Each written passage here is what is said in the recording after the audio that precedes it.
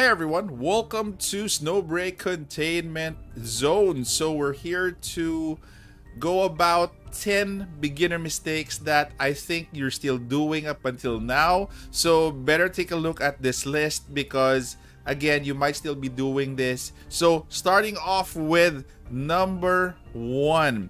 Okay, I know it's really, hard to resist the temptation of moving around the content, but I would highly suggest that you unlock more content through the main story. I know you guys are playing through other game modes. You're going through the base, you're going through Gigalink, you're going to Dispatch, but the key to success in this game is unlocking more content in the main story. Okay, so again, do not waste your time first in playing. You can actually play the other games here, the other content, not games, content around the main story once you've finished your energy. So that is my point. So do not waste your time because again, if your energy is full, it cannot recharge. So you have to use it in the main story or in operation, exhaust it to whatever extent that you need to, then you can play with the other content. That is my my opinion, because again, the only time you can maximize your playtime is playing now, exhausting your energy, waiting for it to recharge, then play again. So that is the first one. Actually, that's the second one already, where I transitioned to part 2. So run through your energy early in the day, play as much as possible early in the morning up to lunchtime, so that in the afternoon or in the evening you're already good to go again with full energy, considering that you don't have enough items here to use for energy. Again, you have to definitely be methodical in your playing schedule for you to maximize and to progress further. Okay, so that is number 2.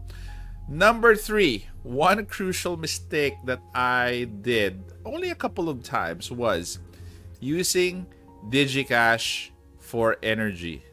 I know you can actually, not Digicash, this one, Digicash. So Digicash, I actually spent only a small, I think once or twice, to refresh for energy. Do not use this in any way or form, especially if you're free to play. You have to conserve this for your summons, and again, it's really, although you get it every day, every week, but it's only a small amount. So might as well conserve this up until you need it really for your summons. So that is number 3. And number 4 is actually regarding the weapon banner. The weapon banner, I know, especially if you're free to play again, or if you're a low spender, it's really tempting to spend your Digicash again for the weapon banner. I know it's really hard to find weapons, good quality weapons. I'm not saying that you should get the orange rarity. The purple rarities are actually good. So do not spend here, especially in the early game. I think you will find that there are various ways of getting purple weapons. One of them actually is, okay, so we have supplies. If you guys notice, this is a conventional weapon bay.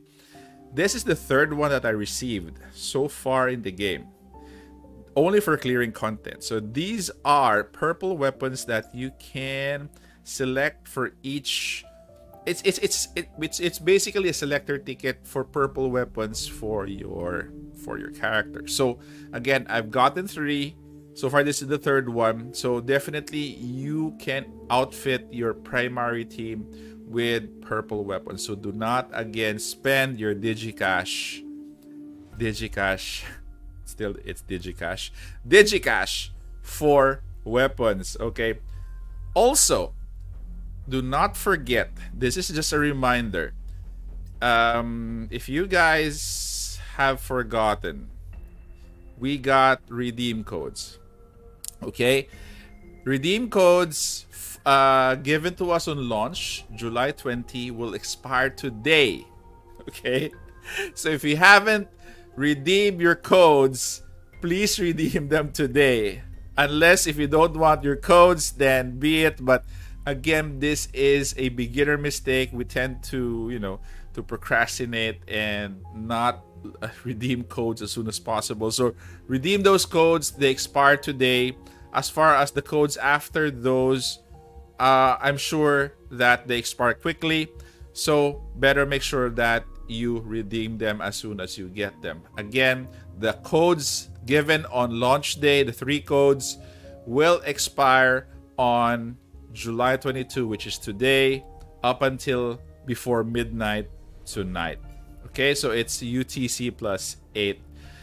Okay, that is codes number 6. 7 is codes is number 5. 6 is do not rely heavily on either weapon or skill. Okay, so usually when we are in a fight, let me just have a sample here. Let's just go through this content one more time. So usually when you're in a fight, you either tend to lean towards a weapon, forgetting that you have a skill.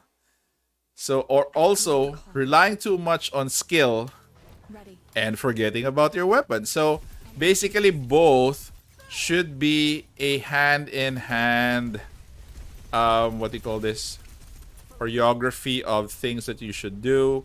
Because again, your weapon and your skill should be a combination, and also your movement. You cannot just rely heavily. Sometimes you tend to forget that you have a skill, especially if you are shooting down enemies like this. I actually tend to, what do you call this, be a victim of this one. But if you rely on both skill and weapon, you could actually clear stages faster. I also have a tip in a while that will probably ease your life a bit. If you forgot to do this, you have to do this already. So I'm just gonna finish this map. So there you go. So again, you have to balance out your skill and your weapon. I tend to sometimes rely so much on the weapon that I forget the skill. So again, practice, practice, practice. That is the only time that you're gonna be good in balancing out both. So let's go back to the settings. The seventh mistake is please map out your buttons. Okay, I just did mine today, and when I tested the keyboard map out of the PC version, it was better actually. I was more efficient. I enjoyed it more. Also for the controller, if you have a controller for your phone, for your PC, map it out. If you're in Android and iOS only, then you should also map out your buttons, because again, frustration comes from not being able to do things correctly in the game. I've read some comments that it's really hard on mobile, which is really hard. But again, if you just map out your buttons, practice the buttons, then you'll get the hang of it eventually. But again, guys, don't forget, map out your buttons. Okay, next, number 8 is, let's go to operative. So each operative requires you to have resources, right? Resources for weapons, resources for logistics, resources for neuronics.